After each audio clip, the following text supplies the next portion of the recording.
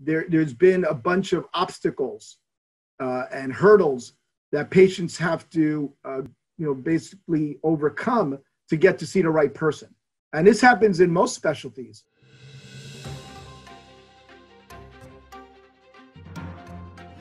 We're talking today about what's broken with the American healthcare system, an issue that certainly came to light during the COVID-19 pandemic. And I'm joined today by Dr. Alejandro Badia, a hand surgeon, an expert hand surgeon with Badia Hand to Shoulder. He's an orthopedic surgeon, an author, founder of OrthoNow, and a cadaver lab in here in the United States. So an interesting background, some interesting accomplishments. Let's talk about the new book, Healthcare from the Trenches. Why did you write the book?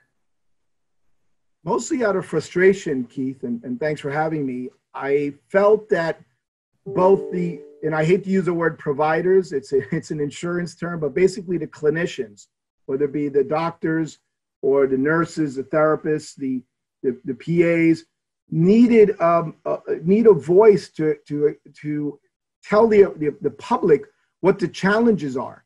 So the book really is contributors of certainly myself, but multiple contributors, including patients, talking about how cumbersome it is to really deliver and receive healthcare. Thanks to all of these hurdles and bureaucracy that have been placed there needlessly and end up paradoxically increasing the cost dramatically of U.S. healthcare. You know, paradox is an interesting word because a lot of people from around the world come to the U.S. to get their health care. Some people say it's certainly one of the top systems in the world. But during the COVID-19 pandemic, we learned it's certainly not perfect. What are some of the major shortfalls or problems you're seeing in the system that you write about in the book? Well, to begin with, its access is often very challenging. And then what happens is once you're faced with that patient, there is this third party that isn't just paying for the care, receiving premiums and paying, but they're also somehow have interposed themselves. And that's really the insurance industry. And it's unfortunate because, we know it's a necessary component, but it's gotten to the point where they're almost practicing medicine. And that's really unacceptable for a variety of reasons. But one of the main reasons is it actually drives up costs. So they do this because they think that if they provide something like an authorization, which I call a four-letter word in my book, that authorization really comes from somebody who doesn't have medical training in many cases, is sitting somewhere else, is not with the patient, and they're just creating another hurdle by somebody who has a salary and benefits program. So it's not like these people are free. So why would you interpose something when the best person to decide what's needed medically is that clinician? Now, it doesn't mean that the clinicians are perfect, and certainly there are some that may overutilize, but the oversight is really what the industry should do, not be a barrier. And that's what we have to eliminate. And that alone will drive down healthcare costs and will also allow us to take care of the less fortunate in society, which we see the dilemma and the debate in this election year, where how we're going to provide a care for somebody uninsured. Well, if we can save enough money with our current system, streamlining it, there certainly will be money left over to take care of those people. So in the book, you talk about removing hurdles and barriers between the patient and the care provider they need to get to.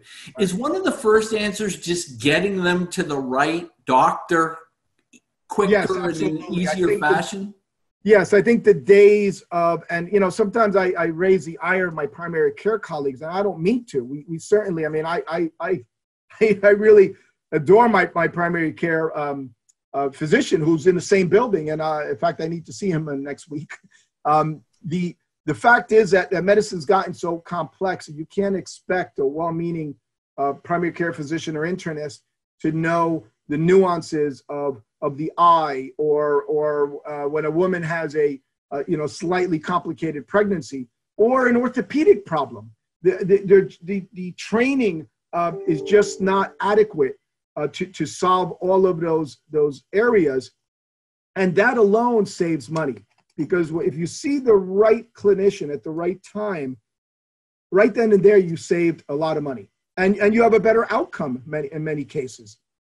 So that those facts combined will alone drive down the cost of healthcare. But for some reason, we developed this model about 30 years ago where we have this sort of physician gatekeeper, and we've seen that just actually increases the cost. And that I think that's already, it's sort of on its way out. But we need to expedite that. You talk about a healthcare 3.0 for the American healthcare system in the book. Can you give me 3 or 4 thumbnails of what that looks like, or what the highlights of that might be? Well, sure. I think that, and I've written articles to this regard about having a walk-in specialty centers, right? So one thing is that create awareness in communities that there are particular centers where somebody could just walk in and have that, at least that initial assessment. That right there would save a lot of money.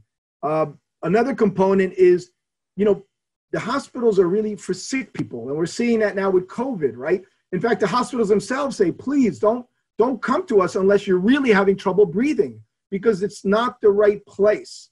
The hospital is a place for very ill people, or really very large, major surgeries where they're going to need to be admitted. Now, granted, hospital healthcare systems have outpatient services, but I think that we need to move even more towards that. And that'll be part of Healthcare 3.0, where we're even doing, knee replacements in our center. I've been doing shoulder replacements outpatient for the past 7 or 8 years. And that in and of itself saves a ton of money, not to mention complications, because hospitals do have infection rates, and they are more expensive. So we have to think about all these things in order to streamline care and make it more cost effective. So the book is called Healthcare from the Trenches, available on Amazon, yeah? Yes, it's on Amazon. It came out first in the Kindle version. It was amazing how many people actually read that and gave reviews, but now it's in paperback. I happen to have one right here. I'm actually signing, because I have about 25 contributors. So most of them I'm sending a book to. This is the book, and I'm signing that to them. And it basically, the subtitle is an insider account of the complex barriers of U.S. healthcare from the providers and the patient's perspective. Those are 2 very important elements in healthcare that really haven't had a voice. If you think about it, you hear on the media from the insurance industry, the pharmaceutical industry, politicians, and even the physicians, whether it be the Anthony Fauci's or the Sanjay Gupta's, are very smart, well-informed people, but they haven't been in the trenches in a long time. So we need to get the dialogue between the public and who are the patients, the end user of healthcare, and the people who actually deliver the care. Well, Dr. Alejandro Badia, thank you so much for your insights. I'm looking forward to reading the book. Thank you, Keith.